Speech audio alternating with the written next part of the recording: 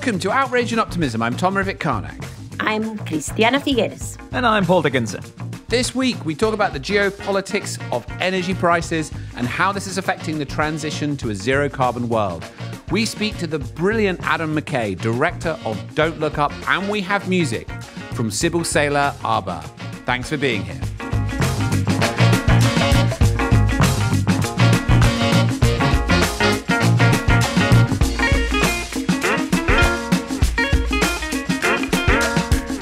Okay, so we are back again with another episode, a couple of weeks in, and there seems to be so much going on in the world at the moment, and some of it's good, but much of it is frankly concerning. And I've been looking this week at the energy markets, and there's something so peculiar about energy markets. I do not quite understand these wild price fluctuations. I mean, gas is now nearly 6 times higher than it was a year ago.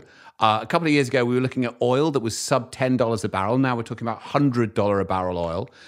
There is a whole range of changes in the world around preventing fossil fuel extraction, which of course is something that we should applaud.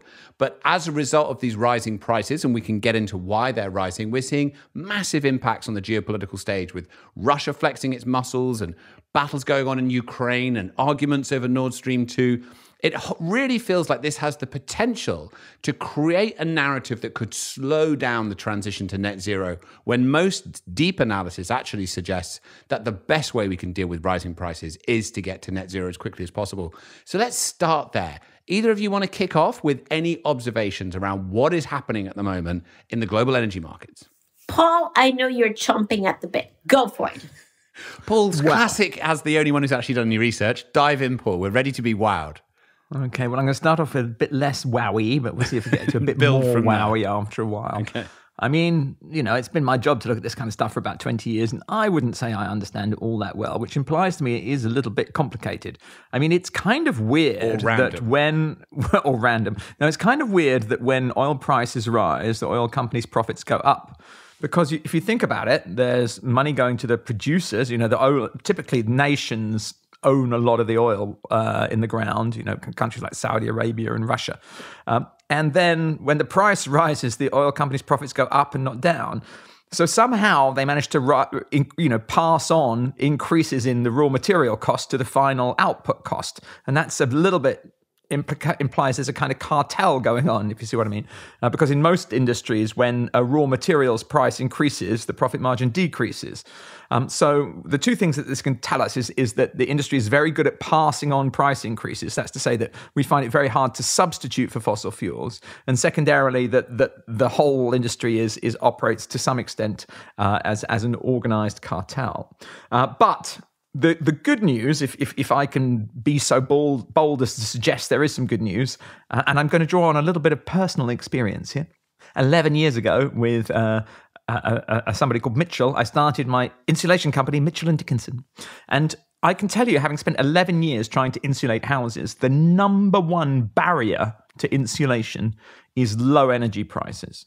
When energy prices are low, nobody bothers to insulate their houses. And when energy prices are high, people go off and insulate their houses. So I think on the one hand, we've got these wild energy fluctuations, and it's probably true that less capital investment in fossil fuel recovery is causing energy prices to rise. But we should also see it as a great stimulus for us to invest in renewable energy. As Christiana says, it never sends you a bill, and to insulate so we require less energy. That's my quick summary. Nice. From personal experience selling double glazing. I like it. Christiana? Yeah, I was going to say nice summary that brought to you by Mitchell & Dickinson. Exactly. Thank you very much. Period properties, insulation, reversible, no planning permission. Actually, Paul, I would be interested to know, has Mitchell & Dickinson seen more demand for its double glazing? Yes, hugely. We had our best quarter ever last quarter. It's rocketing. Interesting. Okay. Well, there you go. And the phone number to get insulation in your house. No. We can't get it. We're already advertising Costa Rica. That's enough. Christiana, what's... Well, I thought I would give Paul, a fight. a fighting chance. They're actually in conflict.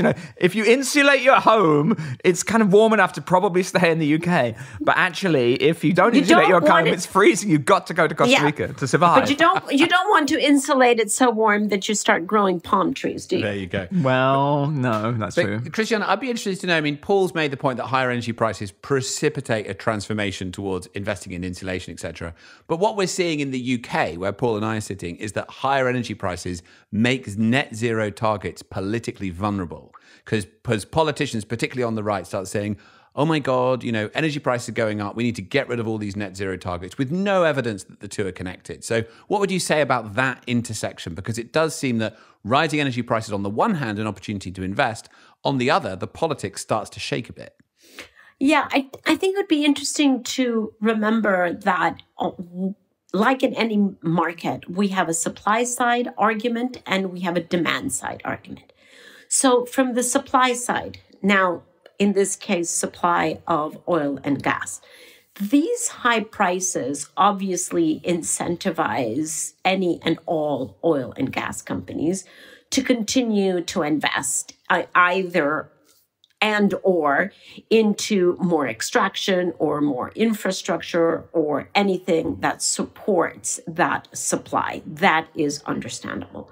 From a demand side, those of us who use electricity, the high prices actually incentivize us to move away from the dependency of fossil fuels and actually move our purchases of electricity over to renewables because, as we know, they have more predictable and more stable prices. So both of those incentives are at play. They just reflect different sides of the market, whether you're in supply or whether you're into demand. Where the intersection comes is in what I would call the smart supply side, i.e. the more visionary oil and gas companies that understand that these profits, quite unexpected profits that they're having now are exactly what they can be harvesting in order to invest into their own transition.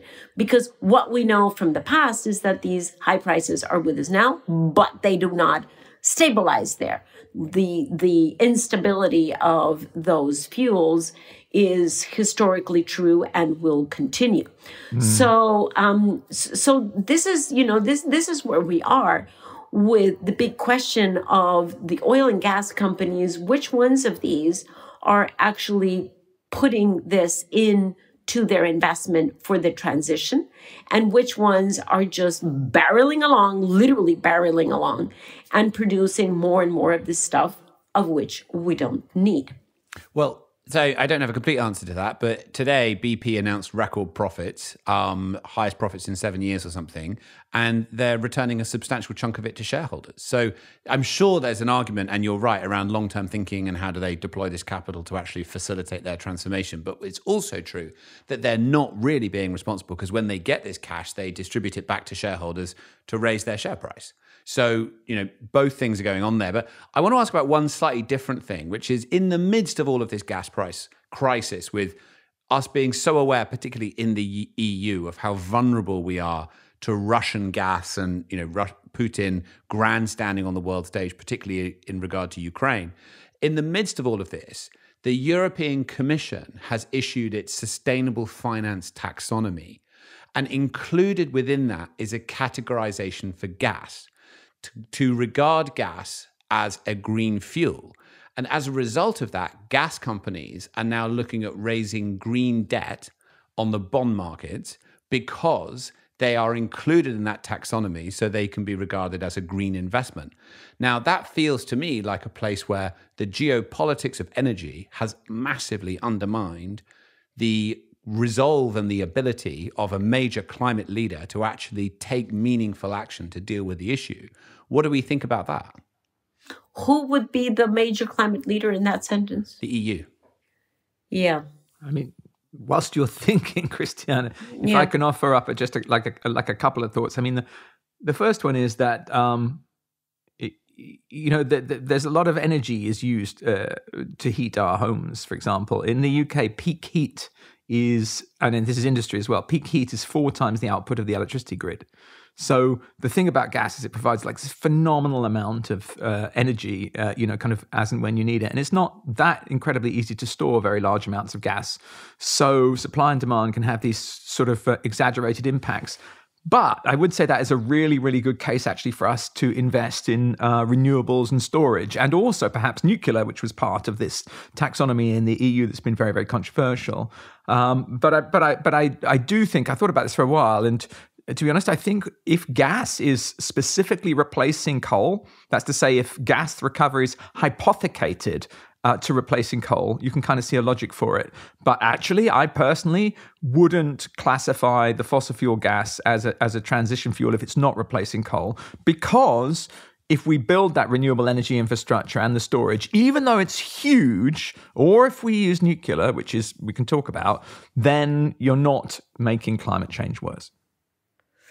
Well, can I push back against that, Paul? Because this thing about gas being a transition, it is a transition, but the more important thing is for how many years. So when we think about as you're saying, moving from coal to gas, okay, that's an improvement. The problem is if you then invest into so much extraction and infrastructure for gas, that then there is a built-in incentive to maintain that infrastructure going for decades, way beyond what the natural, let me say, or the societal, or in fact even the economic expiration date would have been for gas. So we're actually artificially extending that expiration date. And that's the danger. It's not about arguing, is it or is it not a transition gas? It's about trying to figure out, how long is that bridge? Is it a 2-3 year bridge? Okay, maybe acceptable. It certainly cannot be a 20 or 30 year bridge. Yeah. I mean, Christiana, if I can just say, I have my principles, and if you don't like them, I have other principles, actually. I agree with you. Yeah, no, sure. We shouldn't lock in this long-term stuff. You're right. This is very interesting. And just one further thought on it. I mean, we all remember at COP26 last year, there were all these announcements that governments and multilateral institutions would no longer finance fossil fuels. And we were all very excited about that. But I've actually been on various closed-door meetings with different African countries, and they've been really frustrated about the fact that these commitments have been made, whereas there has not been an accompanying commitment to buy down the cost of capital for renewable energy in those countries. So they're being starved of capital to develop energy infrastructure while not yet being provided, although there are notable exceptions like the Global Energy Alliance, which has now just come out, which is philanthropists rather than governments, with a meaningful and affordable way to massively scale up renewables. So, I mean, I feel like if we're going to do the one, we've got to also do the other and provide a good on-ramp to that, which is to do with the cost of capital, and it's to do with preparing the projects in those countries. So this is a big area that we'll probably need to unpack this year. Absolutely true. And I have also heard those voices. In fact, I've heard those voices even from UN staff who are saying, no, for Africa, we have to put a protective boundary around Africa, and Africa should be able to invest or attract investment into gas as much as they like, because the cost of capital for renewables is still too high. And so that's where that argument of, well, then buy down the risk is absolutely critical, and a very important role for either big philanthropic funding or for development institutions to do that. And can I just throw in the idea that the governments, in the EU, for example, UK, whatever, should be looking holistically, particularly you mentioned this Ukrainian crisis. Nobody really wants to be dependent upon another country for their energy. So there are what you could call national security imperatives alongside climate change imperatives. But whoever's developing low-cost, renewable or zero-carbon energy infrastructure can sell into those markets as well as sort their own country out. Now, because what Paul said is slightly controversial, I'd just like to point out that it was Paul, not Tom, who just said that. So listeners, they were occasionally confused, but just, making very proud right. to be associated with his opinions. Right. Anything else to add before we turn to our very exciting interview for this week? This is a cracking interview. You're going to love it. I think we're good for now. That's a good crop for today. All right. So Adam McKay. Speaking of controversial, that's a good description of this unbelievable movie that we're going to talk about. Yes. Unbelievable movie. So I am sure that many people have seen Don't Look Up, one of the best viewed films on Netflix ever. Came from director Adam McKay, BAFTA award-winning writer, director, and producer, celebrated for works like The Big Short and Vice. Don't Look Up is, of course, a satirical movie about climate change released just before Christmas and quickly became the second most watched Netflix movie in history with over 320 million total hours streamed. He is a brilliant person. We spoke to him just a couple of days ago and we're just kind of blown away by how thoughtful, how creative, how full of energy he is. You're going to really enjoy this interview and we'll be back afterwards with a bit more discussion. But spoiler alert. There are spoilers for the film in the interview. So if you've not watched the film, just go on hold with the podcast now. Go and watch Don't Look Up and then come back and enjoy the interview. But you may have some things revealed to you in this interview that will diminish your joy at the film. So there's the spoiler alert. Very nice. All right, here's Adam.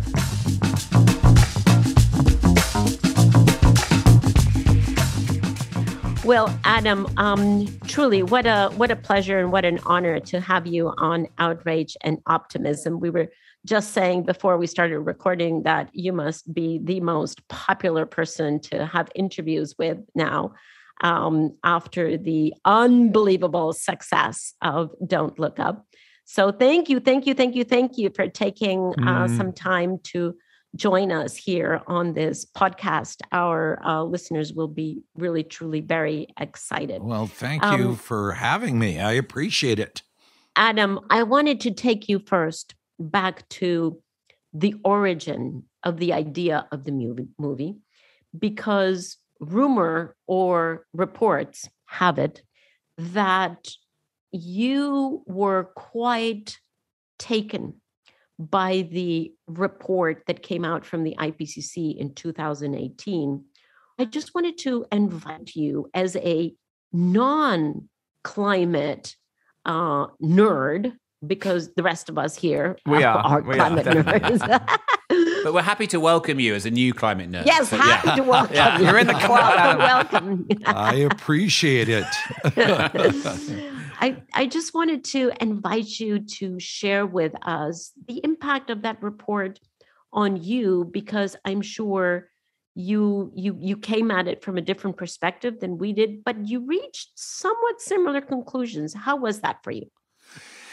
Yeah, well, I've been aware of the climate crisis for quite some time. Like a lot of people, I saw Al Gore's documentary, which was a wake up for me. And I started realizing, we're looking at something that's going to be very dangerous I always, anytime I hear certain statistics, I always realize they've probably been filtered through a lot of political mechanisms and systems. So when I heard Al Gore in An Inconvenient Truth ring the alarm bell, there was talk of it being 80 years away, 100 years away. And I sort of filtered that to, it's probably 50 years away. But with that IPCC report, what became glaringly apparent, and I'm sure a lot of your listeners know, the IPCC report is very conservative. There are dozens and dozens of countries that have to approve those scientific findings, so it gets filtered and filtered and filtered. So for that report to be that alarmist and that concerned really shook me.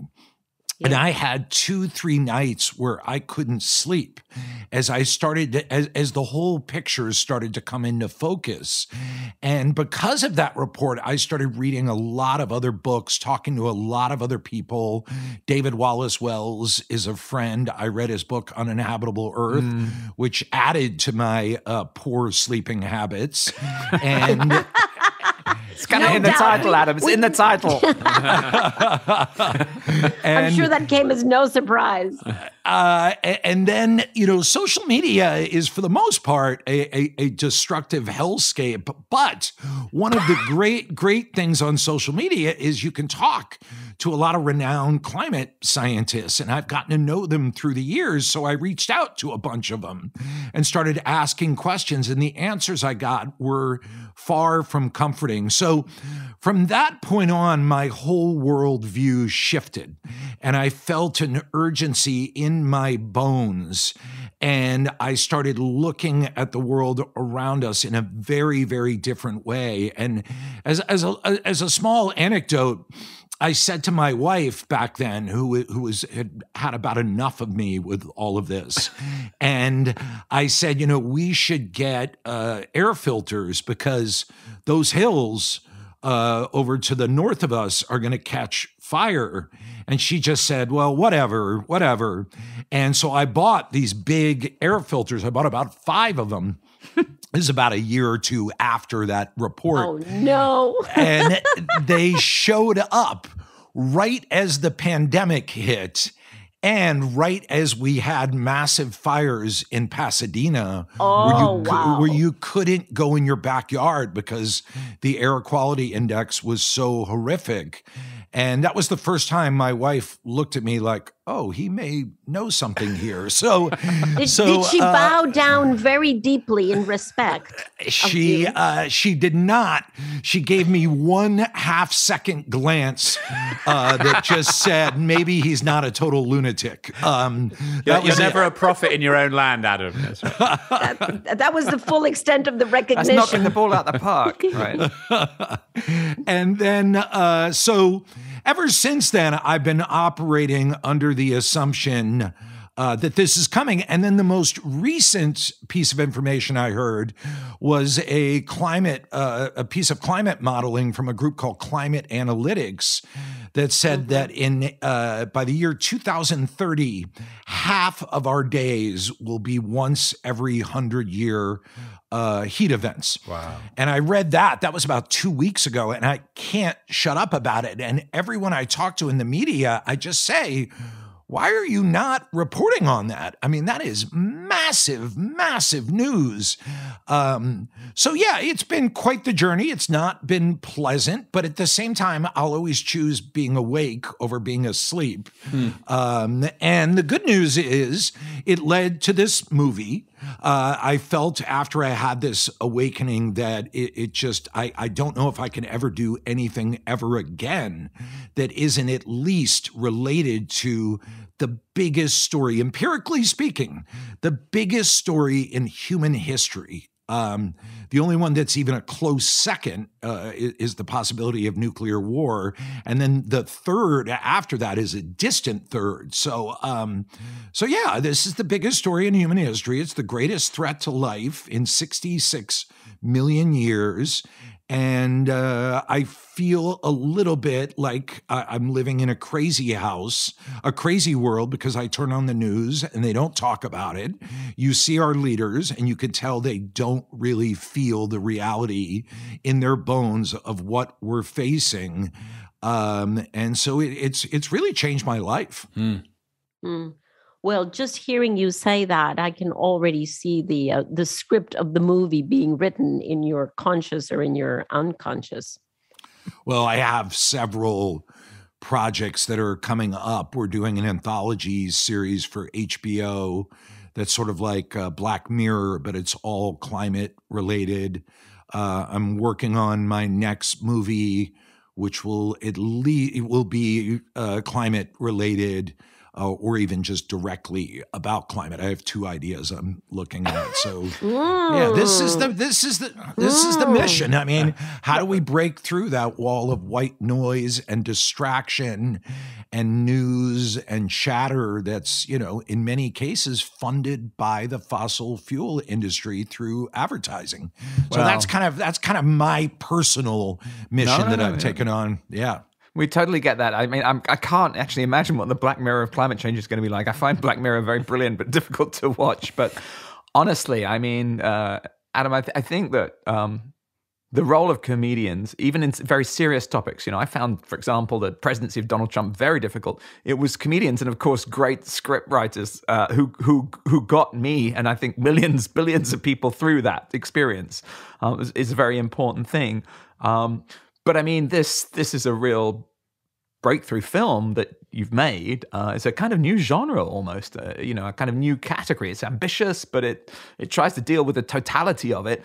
And I've read these amazing statistics of like more than 300 million hours of viewing. I was trying to work out how, is this like the Squid Game of human survival or the Big Short of the Earth or whatever? But can I ask you what you've learned from your experience of writing this film and producing just a hugely successful mass communication on climate change?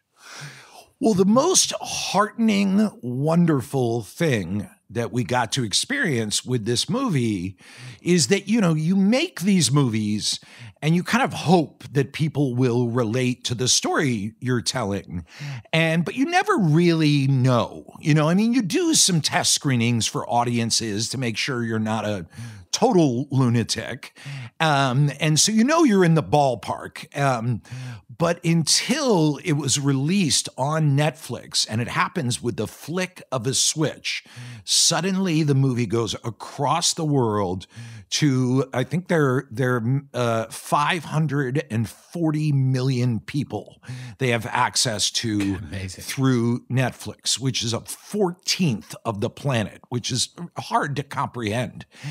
And the second they flicked that switch and it went live, it was the most incredible, borderline beautiful thing, because what you saw, and usually this doesn't happen with comedies. Comedies don't cross cultural and national lines. But the movie was number one in 87 different countries. It was number one in Nigeria. It was number one in Pakistan, Brazil, Peru, Argentina, Cambodia, Canada, the US, France, like on and on. 87 different countries. And what I realized at that moment is, we like to think that most people are living under a rock or don't care, but it's the exact opposite. And what you saw were all these people were feeling what we were feeling, the team of people that made this movie. And they were feeling that, we're not being told the truth. Our leaders aren't taking it seriously. And by the way, that could even flow out of climate into income inequality, corruption, ego, greed, narcissism. And to see, I think by estimates right now, 300 million people have seen this movie. And to see, you can look on social media in actual time to see all their responses come through, and to see these responses that were like, yes, this is it. This is what I've been feeling. Oh my God, I cried at the ending. Oh my God, I laughed so hard. This is our world. And it was really a wonderful thing. And just a reminder that no, people get it. They do in their muscles, in their soul, they know the truth. And it was incredible. It was really a wonderful thing. Adam, I love the movie. I should come straight out and say I've seen it 3 times, and I picked up different things each time I saw it. I particularly enjoyed at the very end in the sort of comedy scene, and I didn't pick this up the first 2 times, that everyone who comes out of the cryo freezing chambers is like an lobbyist or an oil person or something. It's so good that you stick these little things in there. But I have a few questions I want to ask you in very quick order. The first is, I loved it. Everyone I know loved it in the climate space and felt very seen. But the critics didn't love it. Why do you think that there was such a clear division between critics not loving it and people who work on this issue and the general public being so enthused? Well, in fairness, the critics were almost perfectly 50-50 divided. So there were critics that loved it. There were critics that got it. But here's the part where you're correct. The critics who didn't like it hated it in a way that I have never experienced. And I have done this for almost 30 years, and I have never read reviews like this. It's the hallmark of good art, Adam, is when people are totally divided. I mean, they were angry. They went after me personally. They were dismissive. They were, and at first, I was very confused because, we had screened the movie for audiences beforehand, and we had never gotten that reaction, ever. Not once. And by the way, they're test screenings. I'm not saying they're definitive. And of course, every critic should. They have a professional responsibility to have the reaction they have. So I respect their reactions. They should have those reactions. But it was very interesting. And what I started realizing, it wasn't just the critics. There were a lot of members of the media too that had this reaction of being kind of like, they kept saying, I felt like the movie was yelling at me. And I was like, wait, what? And because for audiences, they felt like the movie was on their side. Right. They felt like they were the scientists. They felt like they were the ones living in a crazy world. So it was very interesting to see some of the critics say, I felt like the movie was yelling at me. And it was like, it never occurred to me. But of course, the movie is vicious to the media. And there's, a portion of the critics, once again, not all of the critics, but some of them, I think were watching the movie through the lens of the media. And it never occurred to me that anyone would watch the movie like that. Now, by the way, there are other critics who just didn't think it was funny, who didn't like the filmmaking, and that's all valid. You can have those reactions. But the intensity of those reactions from some of those critics was really interesting. And then there was, some of the critics too would write for outlets. There was the critic from the Wall Street Journal, which is a well-known climate-denying newspaper. And it was very funny to read his review because it's just like, dude, have like one step of awareness. Like you're walking into this building that literally your day in, day out job is to, fuel the climate catastrophe. And you watch this movie and, oh, surprise, surprise, you didn't dig it. So, but it was really interesting. And man, oh man, I'll take passionate hatred over, blasé dismissal any day of the week. It clearly touched nerves. It touched with a lot of people, and it really reminded me of the power of film, that you can get that kind of unabashed love. You can have climate scientists saying, "I finally feel seen," epidemiologists, "I finally feel heard." You can have regular people going, "Oh my God, this is how I see the world." But then you can have an element of the professional media saying, "This is garbage. I hate this." Like, good. Yeah. By the end of it, I was like, good, let it fly. Yeah. So I totally agree. And it absolutely triggered debate. I'm sure you've seen this data. There's some polling that came out it was quite big, a few thousand responses. And it basically showed that progressives, having seen the film, this is US only, and how it translated to support for urgent federal action on climate, progressives moved modestly from an already high base towards more support. Independents became very significantly more supportive of urgent action on climate. Ooh. And Republicans had a massive backlash and a drop of 15% in terms of support for urgent action on climate. So again, that sort of demonstrates what you just described, how this absolutely, it held this mirror up to society, and people either had an emotive reaction where they reacted against it, or they then went for further support. I'd love to know your reaction to that data and what that means for our strategy going forward. Is there any way to reach that, or do we have to focus on the movable middle who will have a sort of rational response to these things? So you guys know this better than I do. There's some really positive polling as far as the amount of people that deny the climate crisis has gone down quite a bit. Yeah. And they're no longer really a statistical significant part of the discussion. And so really for us, what the people that this movie was really pointed towards were the people that in the polling say they're somewhat concerned. And by the way, that's a lot of my friends lens. That's a lot of the people where I live in Los Angeles tend to think of the climate as an issue, as one of a bunch of issues. Now, they're smart people, so they know it's real. They're not denying the science, but they somehow stopped in their awareness of it at the, oh my God, our poor great grandkids. And that's the portion of the population that's really, and I say this respectfully, but really doing the most damage. Because if you really understand what this climate crisis is, and I'm a goofball, I'm not a scientist, I just happen to stumble into this information. So it's not like I'm any better than anyone else. I got lucky, or unlucky if you're my wife, and happened to stumble into it. But that somewhat concerned block, they're the ones who are stopping action. Right. They're the ones, because if you know what's going on, you are not somewhat concerned.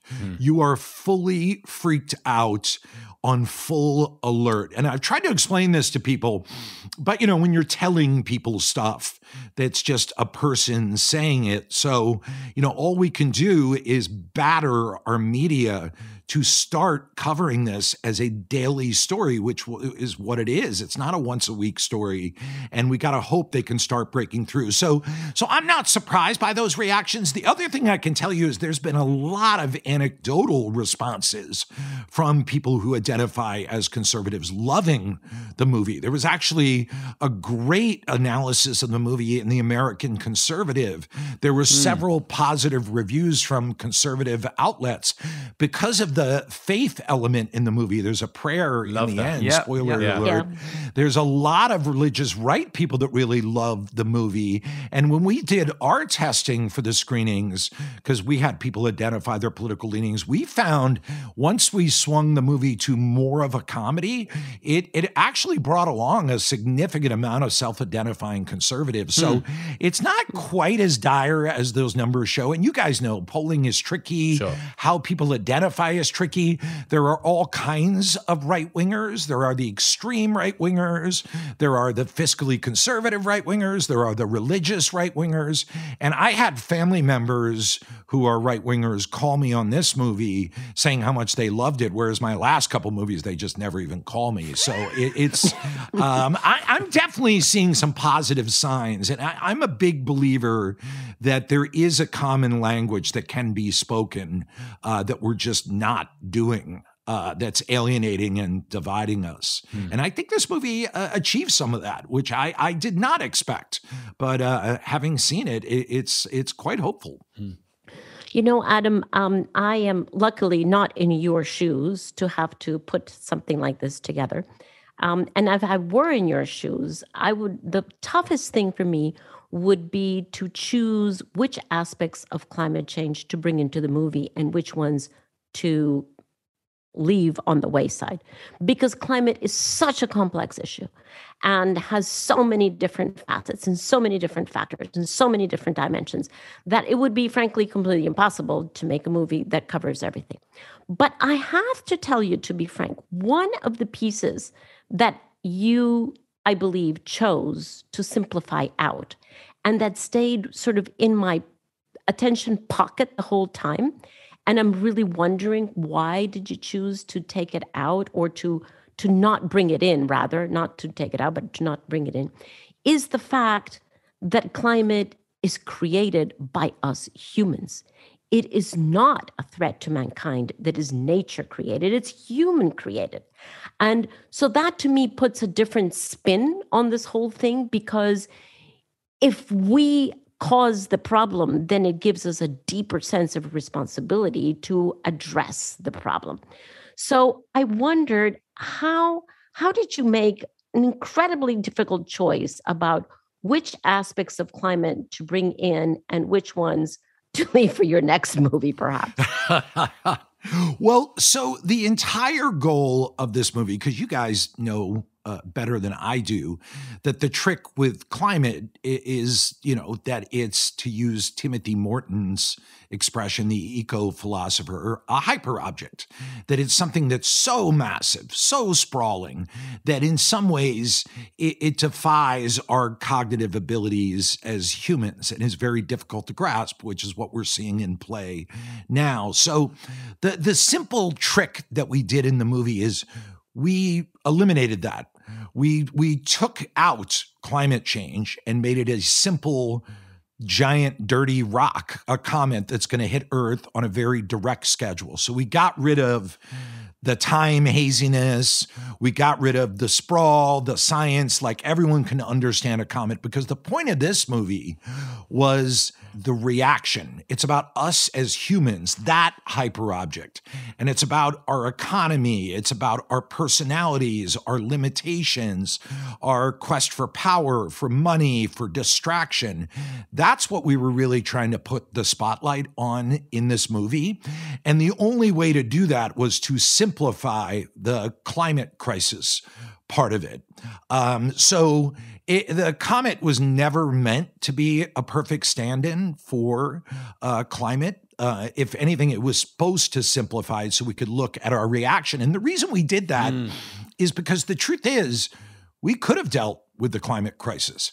We've had many opportunities. We knew about it in 1965. They had the science for the greenhouse gases warming the earth back in the late 19th century. We in the 70s, the oil companies started to work to solve it, and then they decided it was cheaper not to. So really, the story of climate in a lot of ways is we're the animals on this planet that are creating it. We're the animals that have the abilities to solve this problem, and we're not. And to me, that is the most striking thing about the climate catastrophe, is why we're not. So that's what this movie is focusing on. So you're right. I'll be doing other projects that will get a little bit more on the climate side. But as you guys know, we have renewable energy. It's cheaper than fossil fuels. We just have to deploy it. We did it in World War II with building thousands of bombers every second on the turn of a dime. Why can't we do that with renewable energy? Why aren't we expanding on emerging technologies like carbon removal? Not carbon capture, carbon removal, which there's some promising technology out there. Why aren't we limiting, certain meats and factory products? Why aren't we mobilizing right this second? And that's what the movie's about. So no, the comet is a very imperfect stand-in for climate change, and that was definitely intentional. That's a very thoughtful answer, Adam. Thank you very much. I shall sleep better tonight because I've been noodling on that one since I saw the movie. So thank you very much for that answer. But now I have one more question that I'm hoping you can give me an equally thoughtful answer. As a woman, tell me why, if the U.S. president was going to be as irresponsible and as corrupt as she is, why did you have to cast her as a female? Well, that one's a little simpler. That is, the best roles are the worst characters. The funnest roles tend to be the biggest egotistical dirtbags. And I wanted to have a woman in that position. And, the truth is, God bless women. I do actually think you're better than men, but I don't think you're 100% better than men. So there's plenty of creepy women, but mostly it was like, hey, this is a really fun role. Let's give it to a great woman actor. So, that was the main impetus for it. All these creepy bad people, but only one Meryl Streep, right? And by the way, that doesn't hurt either. It's Meryl Streep. She is so fantastic. Adam, This has been such a pleasure to talk to you. We have so enjoyed it. I love the movie. As I said, I've seen it many times. I love so many elements of it. I think it was such a thoughtful commentary. I think you have done what so many of us have tried to do over many years, which is to move the debate forward, to bring new people into it, to have energetic conversations about where we go next. I mean, I'm so glad you said that, Tom, because I thought when you said what so many of us have been trying to do for many years, I thought, please don't say that we've been trying to make a movie, because that is totally not true. No. We know our limitations. Yeah, exactly. I have to comment. I mean, I was on a call with you with Catherine Hayhoe a little while ago, who has been a previous guest on this podcast, a brilliant climate scientist, evangelical Christian, and she just made such a beautiful comment to you. She said, this film was amazing because it was about listening to science, but at the critical moment, you also brought in the role of faith. I mean, that's just one example of the thoughtfulness that you brought to the narrative, and we loved it. And thank you for that, and thank you for joining us today. We have one closing question for you, which we ask all of our guests. We would love to know, now that you have made this film, you look to what's next for you, what's next for the world. Can you tell us one thing that you feel outraged by as you think about the climate crisis, and one thing that you feel optimistic about? Yeah, I feel I really, this movie elucidated it even more for me. As I talked about earlier, I'm outraged by the total failure of our news media to report on the biggest story in human history. I now really pay attention to it, and it's shocking. It's shocking to turn on broadcast news and to some degree a lot of the print journalism, although they do a little bit of a better job, and just to see how they push it as a sideline story. And that makes me want to scream. That makes me want to, and maybe there's some sort of program where we can have scientists go into newsrooms around the country, because I suspect these are not bad people. I think they just don't fully know the scope and scale, because if they did, there's no way they wouldn't be covering it on a daily basis. It's also possible the fossil fuel advertising does create a conflict of interest. That definitely could be part of it. And it creates a culture. So that is the most, and then I would say a close second is like, I get that our governments are overrun with dirty fossil fuel money, but the easiest thing to do in the world, no one would be bothered by this, is to create Manhattan Project-style laboratories that just start putting $5, $10, $20 billion into these and start working on cutting edge technologies for more affordable renewals, carbon removal. Like, why aren't we at least doing that? Like, that's just utterly harmless. It creates jobs. It's like everything about that is good. Those two things I just can't get over, the silence from the media, and the number two, why we're not even doing bare minimum stuff that's not even controversial. So anyway, those are the two that I can go on like a long rant, as you can tell, because I just went on a mini rant. That was the outrage comment. We want to hear about the optimism. And then Paul has one more question. Yes, I was going to get to the optimism. Okay. Here's the optimism. The optimism is a good one. We have renewable energy. It's awesome. It works. I'm in a house right now with solar panels on my house. Now, granted, I'm an overpaid Hollywood guy, so I can afford it, but it's getting more and more affordable. They have, you can rent renewable. You can call up and you don't even have to pay. They'll come and put it on your house and you pay like a monthly thing. Electric cars are getting more and more. And I know that building an electric car creates CO2, but still, we got to move forward. So that is incredibly optimistic. People love it. There's a lot of countries in Europe that are way ahead of the curve on this, that are creating renewables. So that is huge. It would be one thing to be facing this massive catastrophe and we don't know what to do. We have the answer. And that is a huge, shining, bright, optimistic light that gets me bounding out of bed every single day. Love it. Adam, a last thing I can't resist, if I may, just the very end of the film. I mean, the whole film is about extraordinary juxtaposition, the infinite perfection of nature cut in with the stupidity of so many people. And we are so kind of preoccupied by advertising messages, and you've spoken eloquently about that. And yet, in another sense, we really did have everything, didn't we? Can you speak a little bit about the ending of the film, because it was so powerful?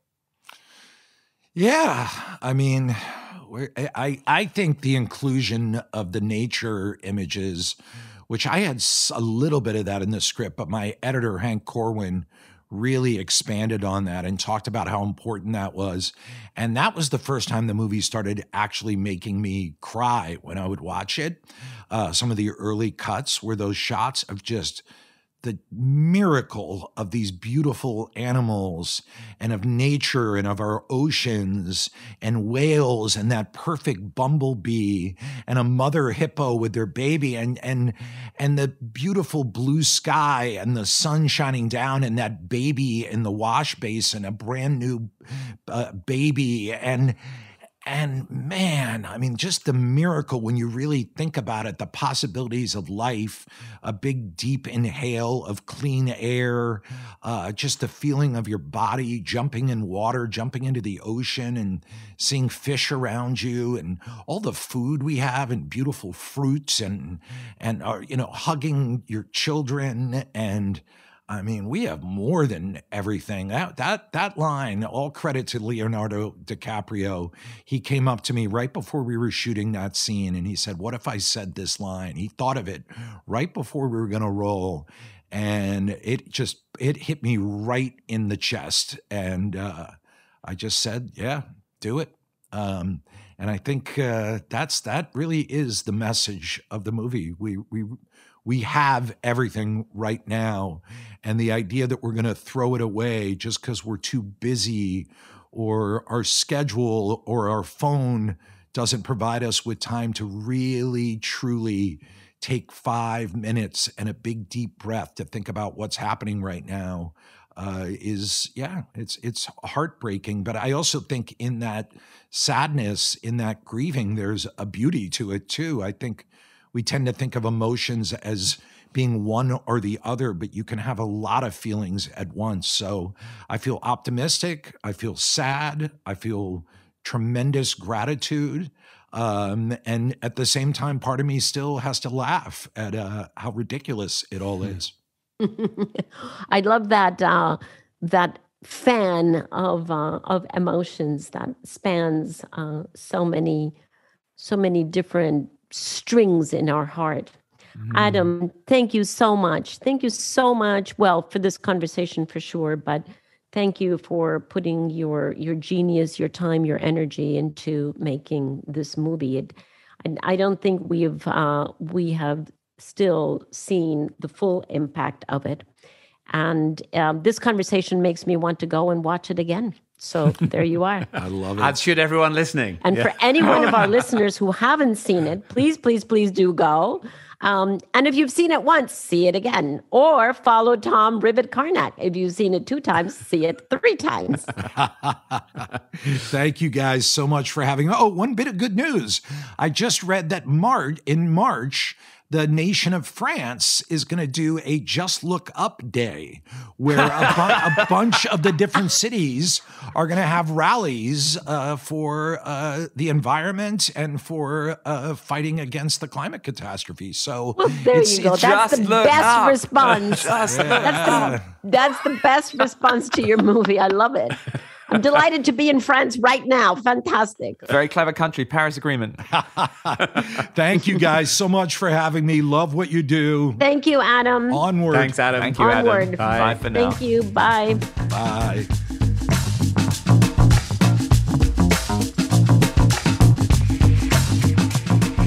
So what a pleasure to get to sit down and talk with Adam McKay just a few weeks after this, to me, game-changing after this game-changing movie came out. What did you both leave that conversation with? Paul, you always go next. Look, I think he was absolutely delightful human, and it made a film that's very, very important, probably one of the most enormous climate change interventions. 322 million hours of people watching it. I noticed that he's concerned that we're basically not paying attention to this absolutely giant problem. And of course, he's right. We were talking before the interview about, gas prices and society being torn apart and all the rest of it. We need to have a debate. We're being threatened, right? humanity is being threatened and we need to have a debate. The government need to run a debate, because the film was really about government in action. We need the government to instigate a debate with the people about what we're going to do.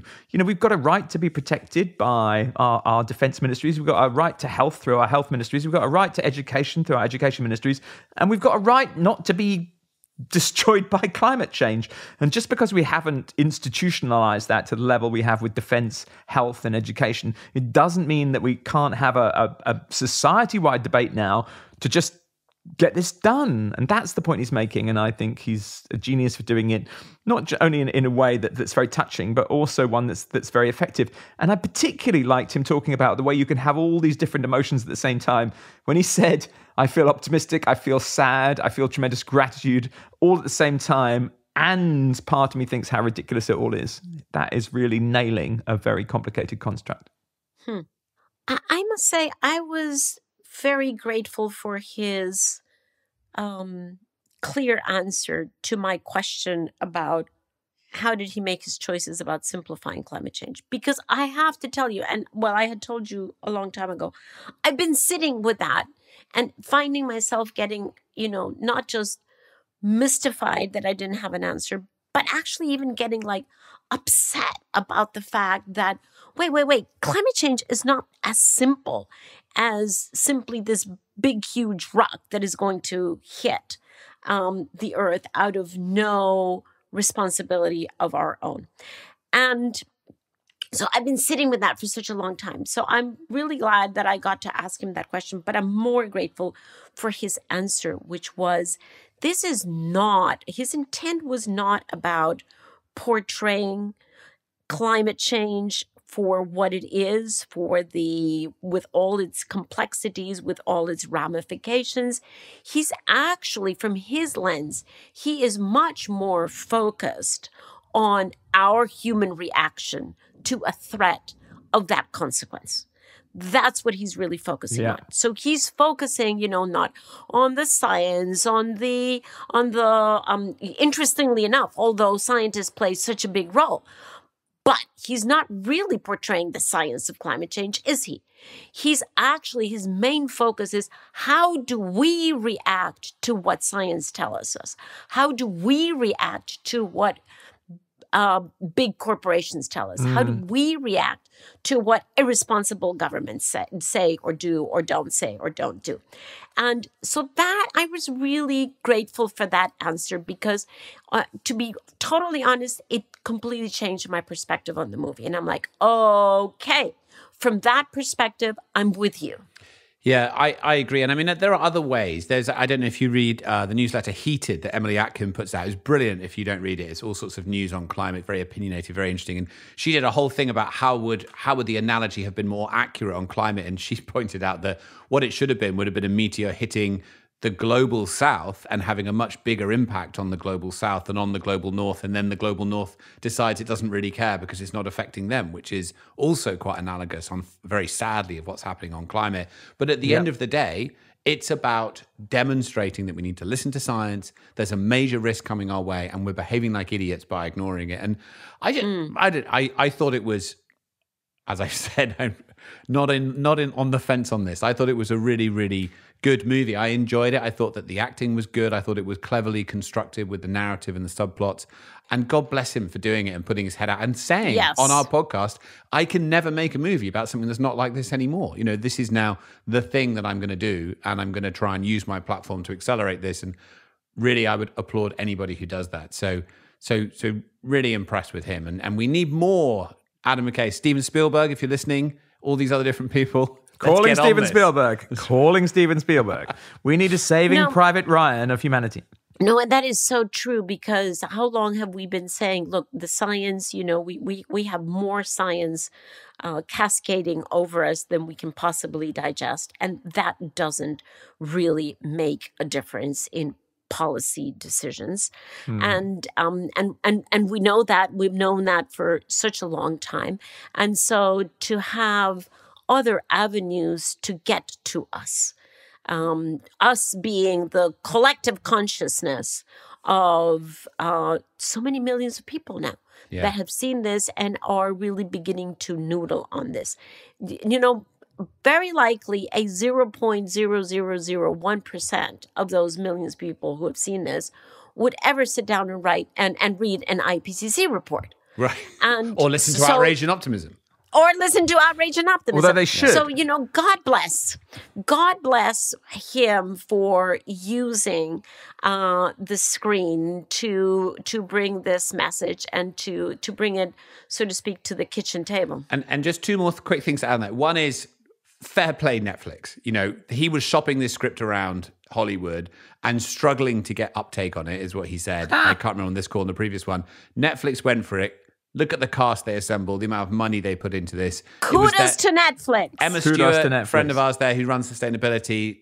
Christiana and I are on the advisory board there. Not that we had anything to do with the decision to take this, but that was a big step that they did that, and their big Christmas release. So kudos to Netflix. And also, we haven't mentioned on this podcast the accompanying website called Count Us In, which is something that we've also been involved in, which has been constructed specifically as a place to go after you've watched Don't Look Up, to take a range of individual actions and collective actions that can turn the momentum that comes out of watching the film into real change on the ground. So again, kudos to them for constructing it. And if anybody hasn't checked that out, if you've watched the film or if you haven't, take a look at Count Us In. All the things you can do, and at the top of them all, vote.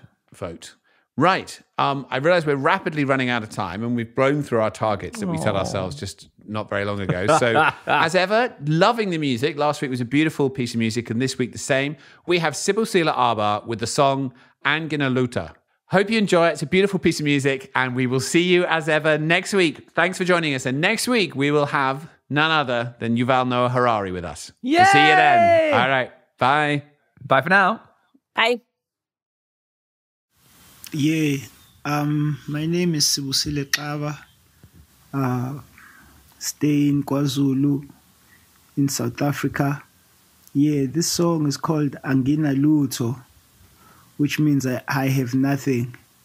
The idea behind the song is to acknowledge that we have nothing without nature, without the creator, without indigenous systems from people who came before us. So this one is just a dedication to say that let's not forget, for if we forget, we will have nothing. We will kill our earth and everything that's in it. We will have nothing. Angeke sibe nalutho. Yeah.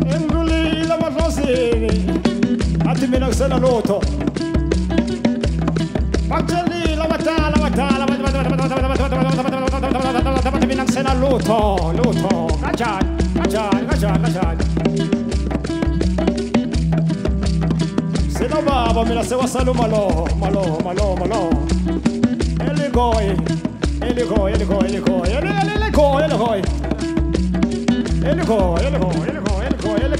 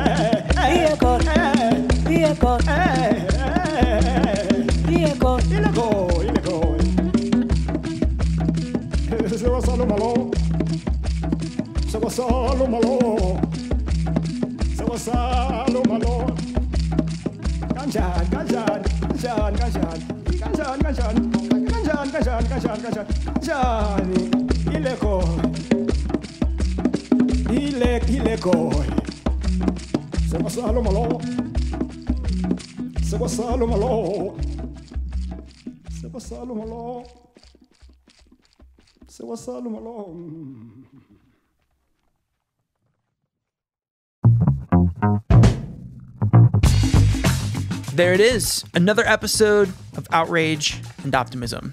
I'm Clay, producer of the show. Thank you for listening. That was Sibusile Aba with Angina Luto.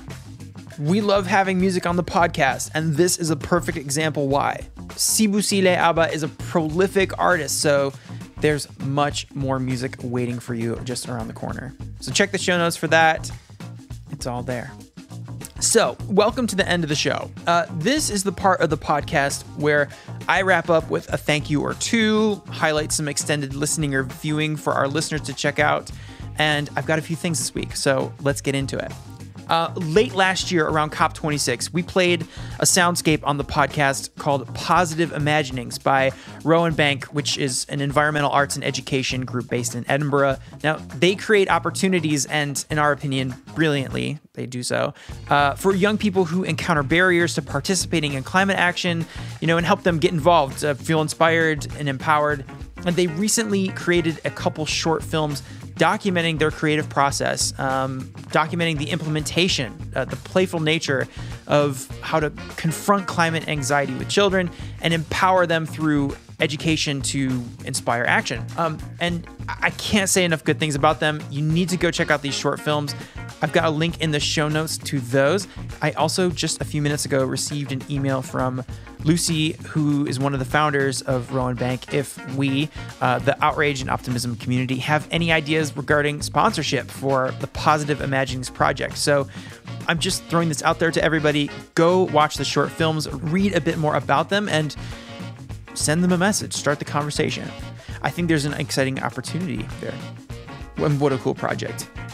Next, Tom mentioned in the show both the Emily Atkin heated article. I second reading that article, and going to don'tlookup.count-us-in.com.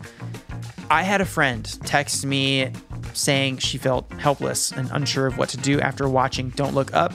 And as I'm sure this movie might be a waking up to the catastrophe unfolding for many of your friends, Count Us In is a fantastic way to partner on an action or two together post watching the film and, intentionally begin co-creating a better world.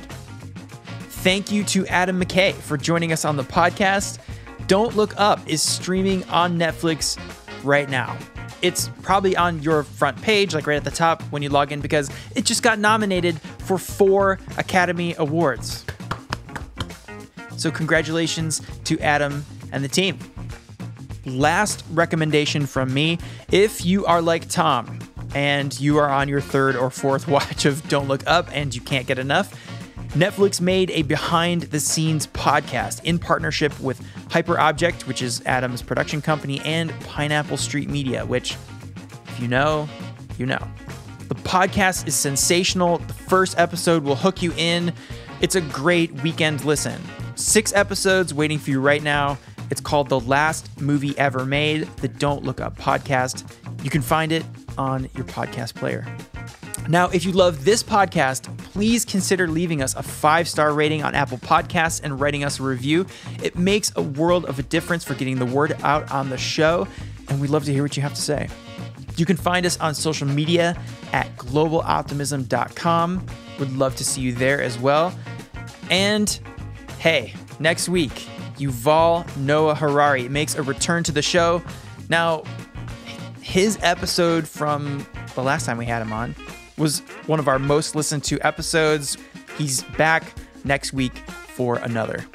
Okay, that is the end. I hope the end of this podcast finds you well. Enjoy the rest of your day, and we'll see you next week.